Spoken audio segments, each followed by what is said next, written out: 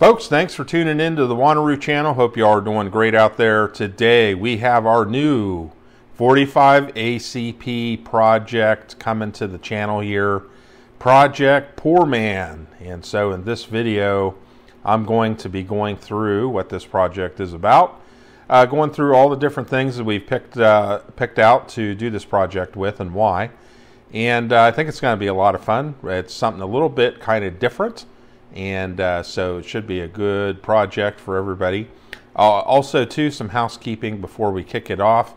I just got awarded Amazon influencer status. So the cool thing about that is I was able to build out my store on Amazon. So you can check out the link to that below. Basically, I curated all my favorite stuff, all the things that I use and enjoy using in my store. So feel free to check that out, support the channel. It just kicks back a tiny commission to the channel if you purchase. And the more support we get, like I say, the more videos we crank out. So make sure you like, share, and subscribe as well. So what is Project Poor Man about? And especially here, we're going to be using the hand press. So the reason why this came about is two reasons. One of which is, frankly, all of my presses right now are jammed with so many projects that there's no way we're going to be able to get this project in with everything and the way it's all stacked up right now. So we are going to revert to using our Lee hand press for this.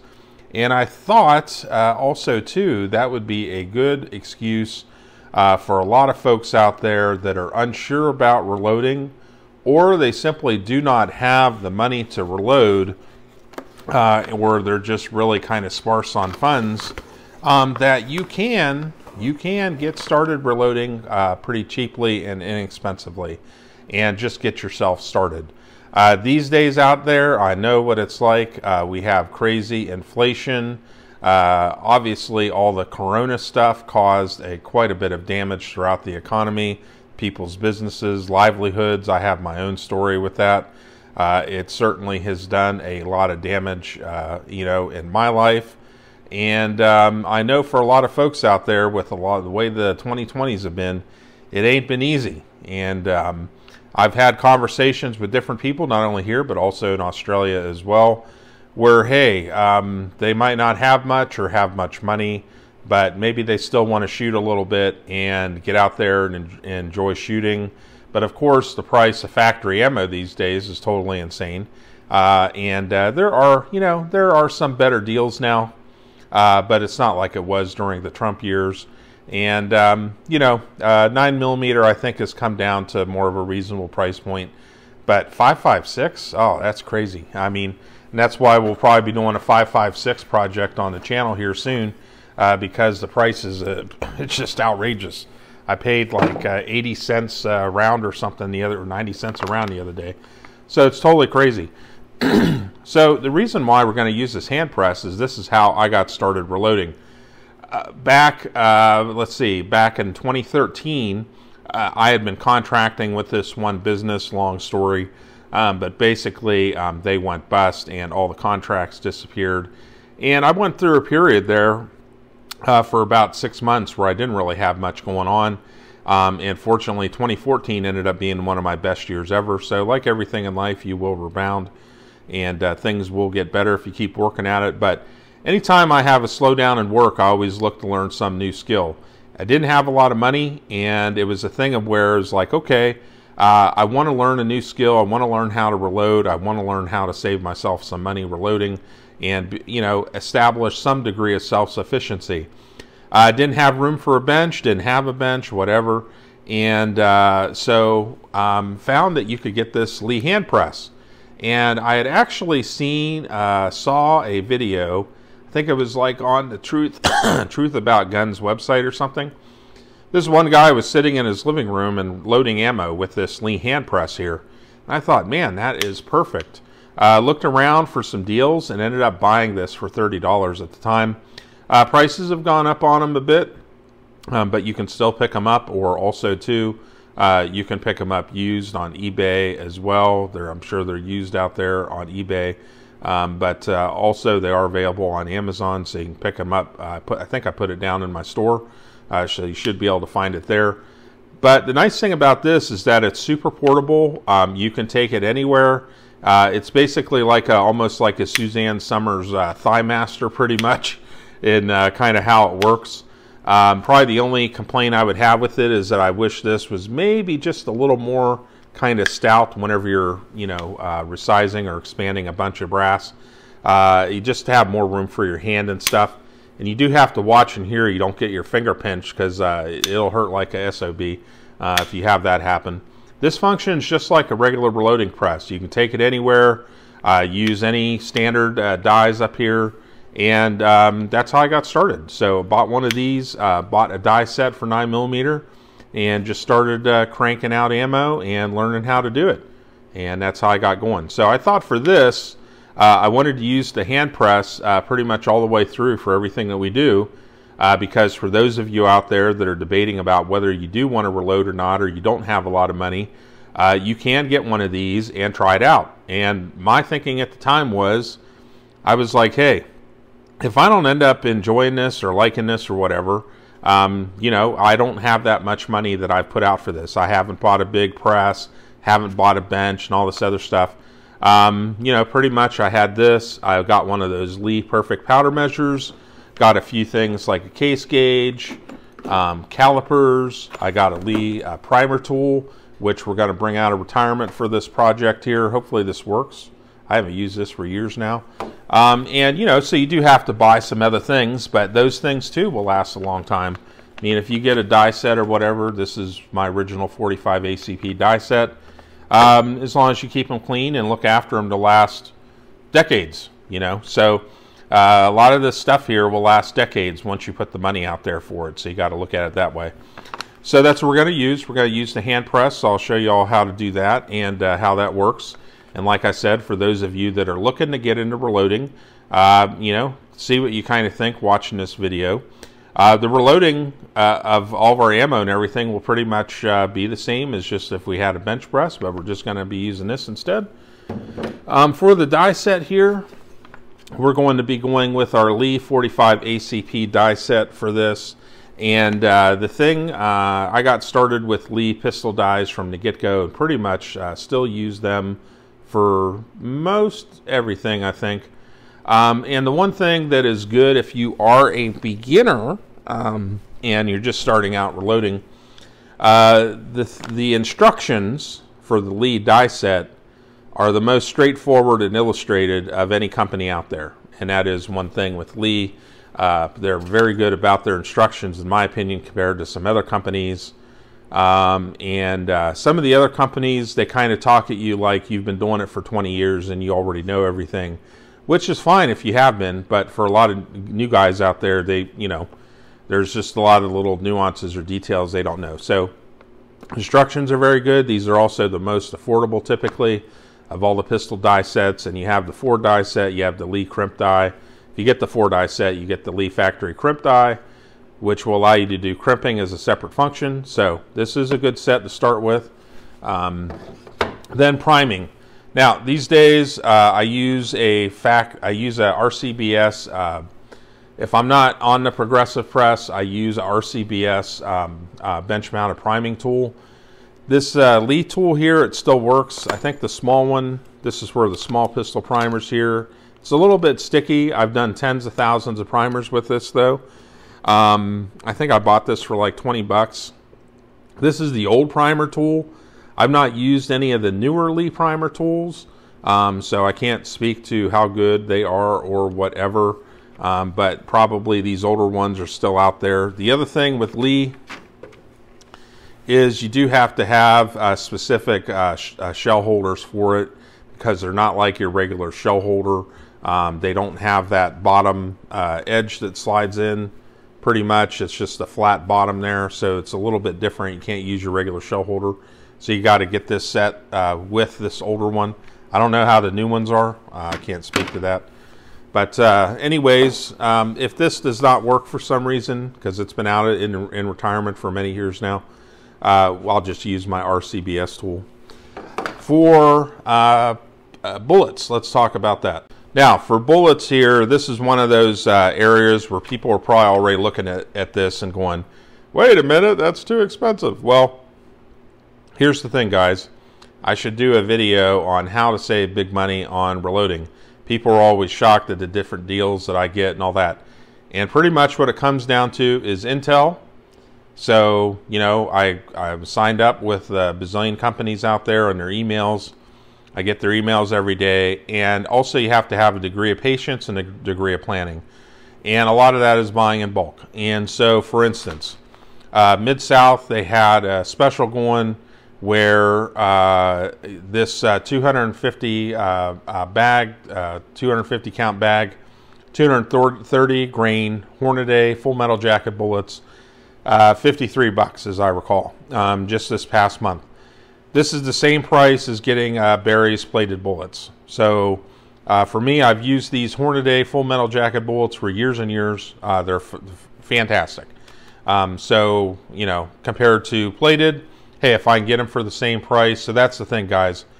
In order to save money, you got to be prepared to save up your money for a bit and buy in bulk pretty much. Now, can we go with like a cast option that's cheaper or something like that? Sure, you can do that if you want to. You know, go for it. The load might be a little bit different, whatever. The overall length might be different, all that. So just keep that in mind. But the 230 grain full metal jacket bullet is pretty much a 45 ACP standard going back nearly 100 years. And that's what I kind of prefer to stick with. I know there's other bullets out there. We will do other 45 ACP projects and other bullets. But these are readily available, easy to get. And like I said, you shop the sales and get them on special. And they don't really, like in this case, they didn't cost me any different than plated. So just get the full metal jackets. Primers. Oh my. Primers. Wow. All right. So I know a lot of folks go, I can't find large pistol primers. Now let me tell you, out there right now, so what I did specifically for this, I have my own stock of large pistol primers. I got thousands of large pistol primers. I have 2 different manufacturers. For this, I said, you know, because I know a lot of folks out there, they're probably, I can't find, you know, all that. So I said, I'm going to go out there and I'm just going to get what's available. And I purposely, deliberately, on different, you know, whenever I'm out there on business and all that over the past month and a half or so, is I've been going to stores in different states and my state and all that and just looking to see what they got, okay? And I haven't had any problem finding, for one thing, Remington primers. In fact, like one gun store I went to, they had tens of thousands. They had boxes, like, you know, they had not only were the shelves stocked, but down below they had cardboard boxes that were just, you know, filled with the regular 1,000 primer boxes, and the boxes were just sliced open and sitting there, and there were just tens and tens of thousands of primers. And I haven't had any problem finding these Remington number 2.5 large pistol primers. They're out there, and like I said, seen them in multiple states. I've seen them at Cabela's, Bass Pro. Those are national stores. They're all over the place. Seen them in local gun shops, small gun shops, big gun shops. They're out there. So for this, I went with this and went out there and bought these deliberately just for this project, just for you guys, because this is what's available out there right now. You shouldn't have any trouble finding Remington large pistol primers. They're out there. And if you can't find them locally, get online. And yes, they go in and out of stock and all that. Sign up with all the different vendors and just keep watching. They're out there. You can get them. I know, like I said, I didn't have any trouble finding them across multiple states, multiple stores, large and small. They're out there. Now, of course, the problem with primers today, what is it? They're still charging outrageous sums for primers. Everybody knows it don't cost that much to make a primer. But they're still keeping the prices jacked up on them. And that's just the way it is. If you didn't stock up when times were good, well, you're paying the price now, but it is what it is. So this is what we got, and I paid $10 per 100 for them. So pretty damn pricey. Not what I really wanted to do. Like I said, I have plentiful stocks, but I did it just for this project to show you this is what's out there. Next thing, brass. So we have different options here on brass.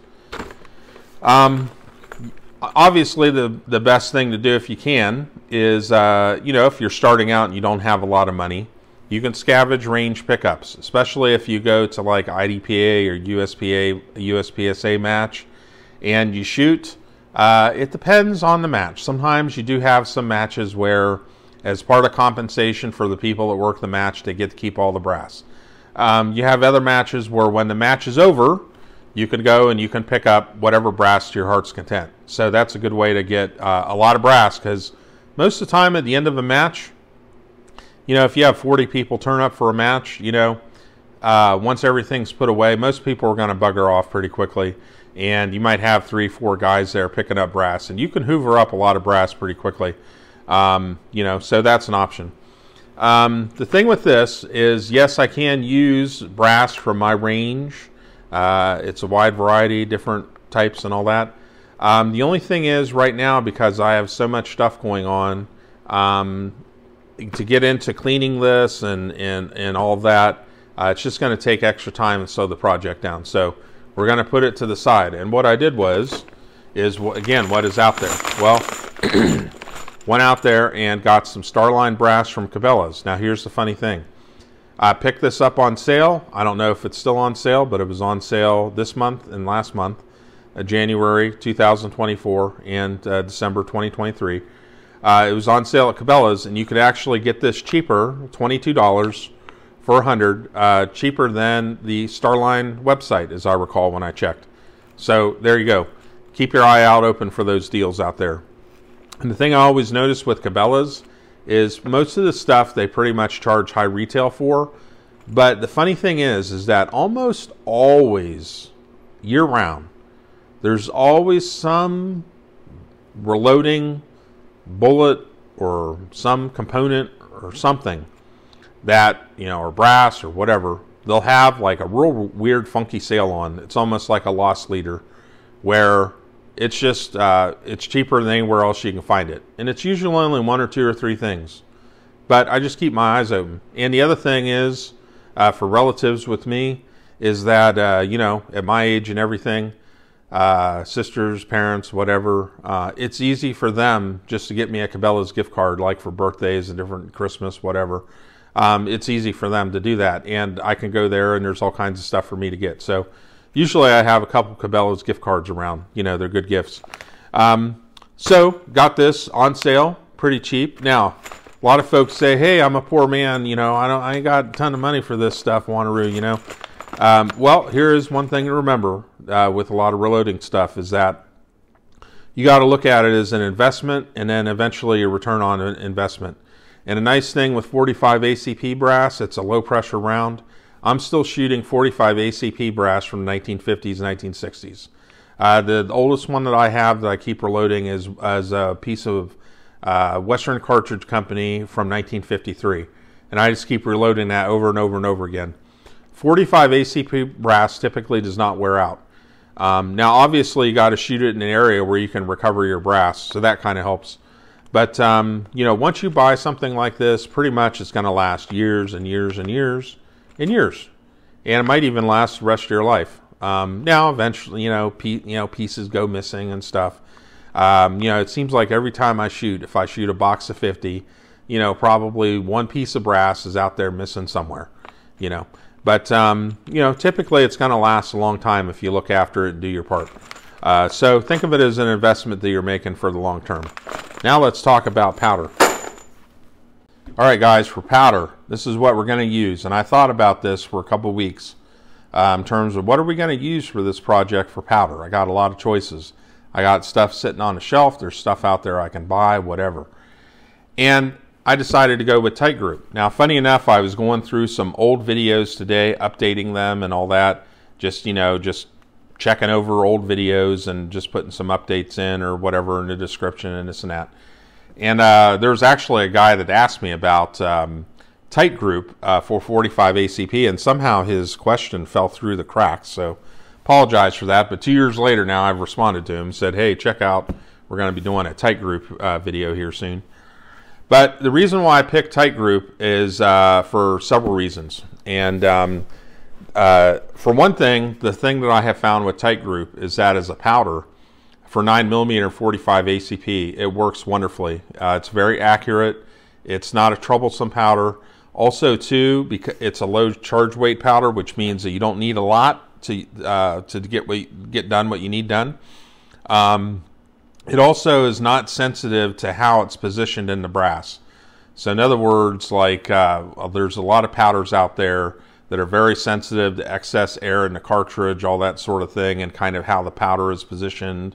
You know, it's laying on its side, or, you know, however, depends on how much powder's in the cartridge or whatever. This doesn't have any of that sensitivity.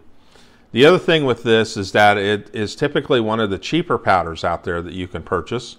This 8-pound container, my dad bought this as a birthday present back in 2014 for me for 118 bucks. And I cannot get rid of it. I keep using it and using it and using it. And here it is, an 8-pound container. And I swear, it's like it's making its own powder or something. I don't know. But there's still at least half of the container in here. And I've been trying to use this stuff up for years and years and years. But the thing is that I did the math a number of years ago. I think you can get well over 10,000 rounds out of one 8-pound container. So one hell of an investment here with Tight Group. And it just keeps working and working and working and working. And it just takes forever to use up. And it's cheap. Now, these days, of course, what have they done? Well, of course, we're living in these, times of inflation and all that. They say, oh, it's 3% inflation. No, yeah, everybody knows it's 30, 40, 50, 75, 100% inflation. Tight Group now has gone up. I think it's like for 8 pounds, it's 218 bucks or something. Now, let me tell you guys something. For as many rounds as you can get out of this container, you can't go wrong with Tight Group. Now, there is one little caveat with it. Because it's a low charge weight powder, so you're only using a couple of grains of powder typically for most loads, you do have to pay attention because it is possible to double charge a case. So you have to have that awareness when you're doing your thing that you do not double charge a case.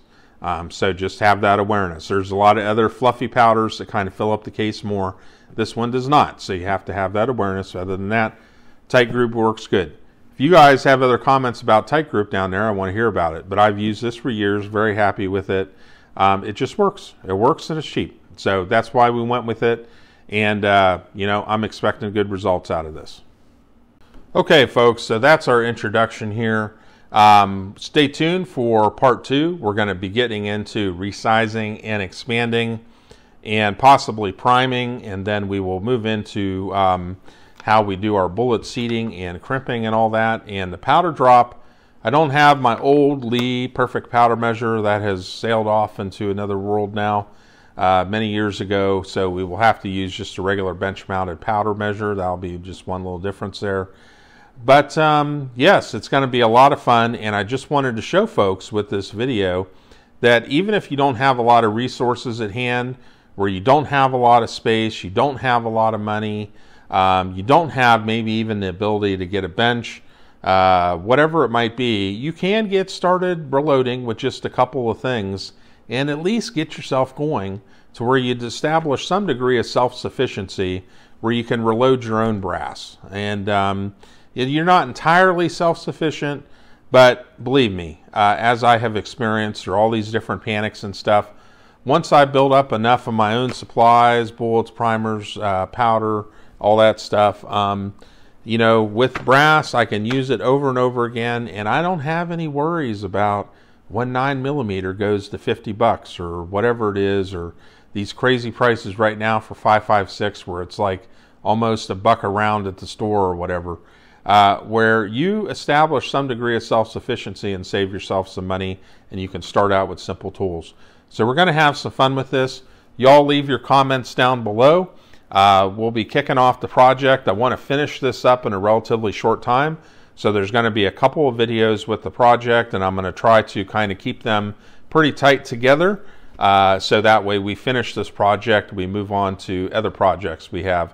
Also, too, check out my other videos. We got Project Big Booty going on right now with 300 Blackout and other things that are coming up as well. So stay tuned and keep watching the videos, and any comments, let me know below. All right, we'll see y'all next video.